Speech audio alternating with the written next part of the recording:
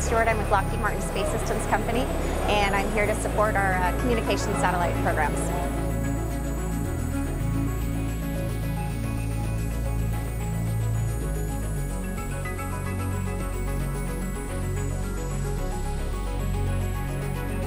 So the Advanced EHF program is our protected satellite communication program. It's run by the U.S. Air Force, and it supports the strategic and the tactical missions. It's the only satellite up there right now that provides worldwide coverage, shared access in every condition.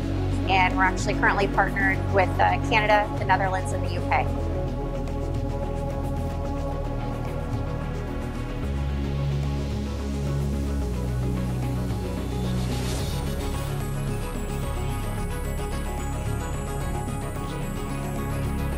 So the U.S. program is our Navy's narrowband system. It supports the tactical user. Again, worldwide coverage, and it's actually very affordable because it is the latest generation of narrowband satellites.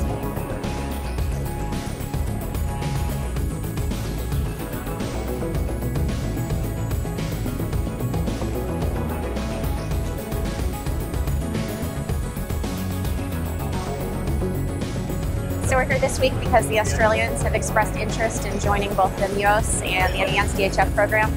Both of them provided an affordable solution, and of course they'd be interoperable with the US and the other allied forces that are currently on Advanced EHF.